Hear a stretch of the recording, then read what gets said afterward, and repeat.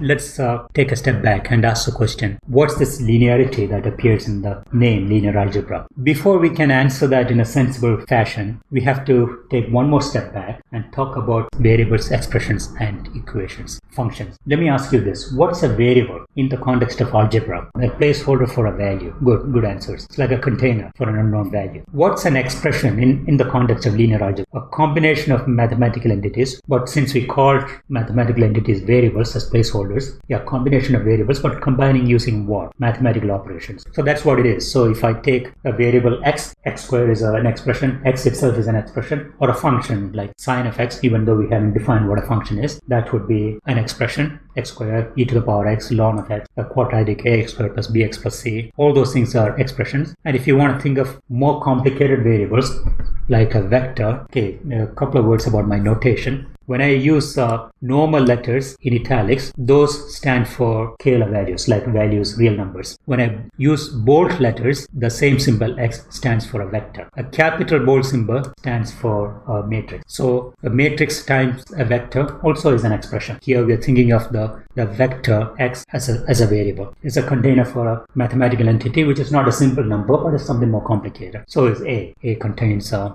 matrix inside. So when you assign a name to an expression, when you call it by something, then that is what we mean by a function, but with one extra condition. So let's not worry about the condition yet, but let's think about the assignment first. If I say f stands for some expression ax, where a is just a number, like let's say 5x, x is a variable, then that is a function in x. So that's what a function is. So ln of x or e to the power x, all those things are functions, with one proviso that it should be single valued. So if I say f of x is the absolute value of square root of x. So let me not call it square root of x, but let me call it x to the power half. Okay. Is that a function by our definition? Is this an expression? The absolute value of x to the power half is an expression because it's got x in it and it's some mathematical operation that you're doing on it specified by that the symbols there. So it is an expression. If I call it by a name f, is it a function? By which what I mean is it single valued? If it is single valued and if it is an expression, then it's a function. Okay. Now if I say f of x is equal to x to the power half without the absolute value, do you think this is a function? It's no, but why not?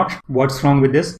Not single valued, obviously. So that's all I wanted to kind of drive home. Now we will use the notation R to stand for the set of all possible real numbers, R for real. It's got this funny double two-faced notation. If I define a function, I might say that it's a function that takes a value in R and maps it to another value in R. So f R to R. Similar to a computer language assignment in which in Python or something, when you say x is equal to 5, you have a memory location with a label x somewhere and you're putting in the value 5 in that container, in that memory location. And if you take an expression and call it by a name, again, it's an assignment kind of operation. I'm not saying anything about the truthfulness or the veracity of that statement. I'm just using the name f to stand for an expression. Equation is a different kind of beast. When I say an expression is equal to another expression or a constant, then what I'm saying as an equation is something more. I'm saying that is a statement of truth. Okay, I'm requiring that to be true. So for instance, if I say ax squared plus bx plus c equal to 0, by the way, that is our preferred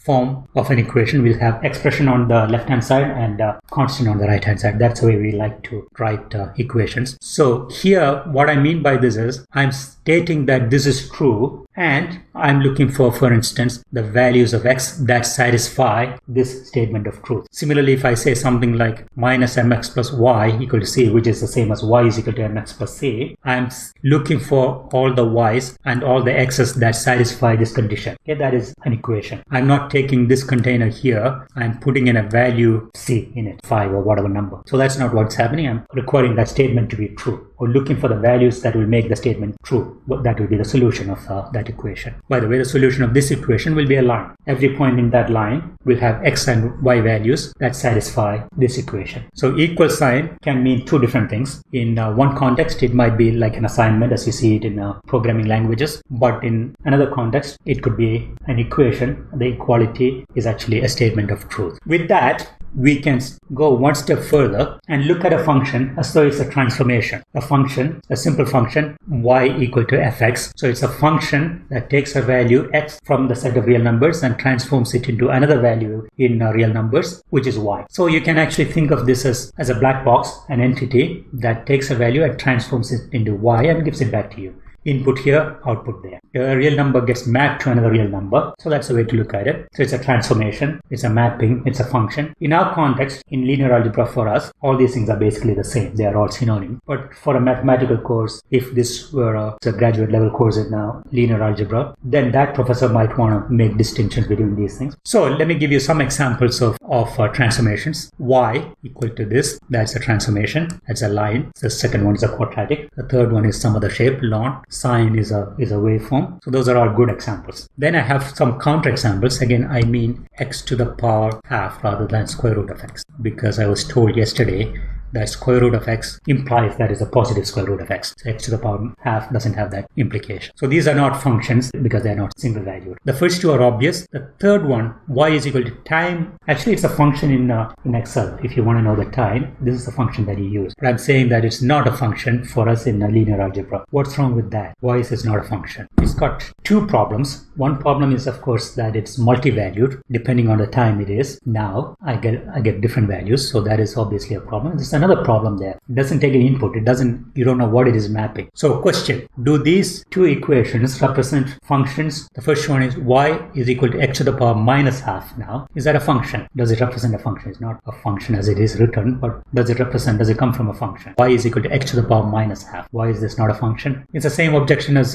what we had earlier. X to the power half and x to the power minus half, reciprocal of the other one. So it's not single valued. One is not single valued, so is the other also is not single valued. Look at the second one there, x to the power minus 1/3. Is that a function? It's again an exponent. That happens to be a function, which is kind of interesting. Odd roots are functions, but even roots are not functions. Now, with all that, let's move on to linearity. We already learned expressions, functions, and equations. These things, each one of those objects can be linear or non-linear. Expressions are just combinations of variables. Functions are named expressions. Equations are expression equal to constant. So if the expression is linear, then the function, corresponding function, which stands for its name, is linear. And the equation of which this expression is a part also is linear. So there are two conditions to be satisfied. I haven't specified them, but I will very soon. So if the expression is linear by these two conditions that I will specify, then the function in which it is the right hand side, that is linear, and the equation in which it is the left hand side, that also is linear. Alright, now let's define these two conditions. The condition number one is called homogeneity. That means if you scale the input variable by some number, the output also should scale by the same number. So if that happens in an expression, then that expression is linear. If you call it by a function named f, then that function also is linear. So if I have f of x equal to some number 5x, I want to see if it satisfies the first condition of homogeneity. What I will have to do is to scale s by some number. Let's try scaling it by a number 2. So I will say f of 2x. What is that? That's going to be equal to 5 times 2x. That is just 2 times 5x, which of course is 2 times f of x. So f of some scalar times x is the same as s f of x. That implies it is homogeneous, h satisfied. If you take some other example where it is not satisfied, x squared, we know that is not linear because it's quadratic already, but let's see what happens. If you take f of 2x, that is 2x squared, 4x squared, 4 times f of x, not 2 times f of x, so h not satisfied. Now this has an implication. I can scale by any number. In particular, I could take 0. So I could take f of 0 times x, which is just 0, and this has to be equal to 0 times f of x, which is 0. So f of 0 has to be 0 for it to satisfy the first condition of linearity. So one easy way to test, put 0 for x. If you don't get 0, then right away it is not linear. But if you do get 0, it doesn't mean that it's linear. You have to do further tests. But if you don't, you know right away that it's not. For instance, if you had the equation y is equal to mx plus c, which I'm going to call that a function f of x equal to that. Is this linear? F of 0 is m times 0, which is 0, plus c, This is linear only if c is 0, which is surprising. You know that it's a line, but it's not a linear expression in one variable. Let's move on to the second additivity condition. If you have two inputs, take the sum of the inputs and take the function of that has to decompose to the sum of the functions. So f of x plus x prime is equal to f of x plus f of x prime for these two values in the set of real numbers. Okay, so that's the additivity condition. So let's check if f of x equal to 5x. Is this linear by the second condition, or does it satisfy the second condition of linearity? Let's take f of 1 plus 2. That is going to be equal to 5 times 1 plus 2, which is going to be equal to 5 times 1 plus 5 times 2, which is f of 1 plus f of 2. Maybe it's easier to show with symbols rather than numbers. Let me do this once more using f of x plus x prime is going to be equal to 5 times x plus x prime, which is 5x plus 5x prime, which is equal to f of x prime. So additivity condition satisfied. Let's look at the test that you can apply to see if something is linear, as we just did. So test, you scale the input by a factor and the output should scale by the same factor. Sum the inputs. If you have two inputs, take the sum of it and take the output for the sum should be equal to the sum of the individual outputs. So the implications are interesting. 0 should always transform to 0. I'm talking about real numbers here, but even when you move on to complex objects like vectors, a 0 vector should transform to a 0 vector. That is important. Another thing is a negative input should change the negative output. So if you take f of x and take f of minus x, that should be minus fx because you're just multiplying by minus 1. So that's again easy to test. The scaling of the input, sum of the inputs, those things are basically conditions. Those are the things that you can do also. So this is the order in which you might want to apply the test. The first thing is very easy. Put 0 and see if you get 0. If you don't get 0, you can stop right there. If you do get 0, it doesn't mean that you should be happy. You might get hit by one of the other conditions. Let me show you an example of where the first consequence or implication is satisfied. 0 transforms to 0, but it's still not linear. Okay, I have a vector 3 and 4. So a vector going this way. This is my vector. Okay, so our vectors always start from the origin and go to some point in the coordinate space. This point is actually 3, 4. So this vector is actually 3, 4. What's the length of this vector? So the length is 5. You know that from the old right angle triangle. So let me call this guy x, vector x, and this length, I'm going to use this notation, which is called the norm or the size of the vector, that is 5. Now suppose I make the vector 0 or multiply the vector by 0, or take the 0 vector, another vector which is a 0 vector here, 0, 0. Its length is going to be 0. So this is my x prime. This is my. So it looks like the first implication is satisfied. But is it linear though? This is function, which is a function from a vector to a real number, which is a norm. Okay. Is this function linear? Do you think it is linear? It's not linear because if you take the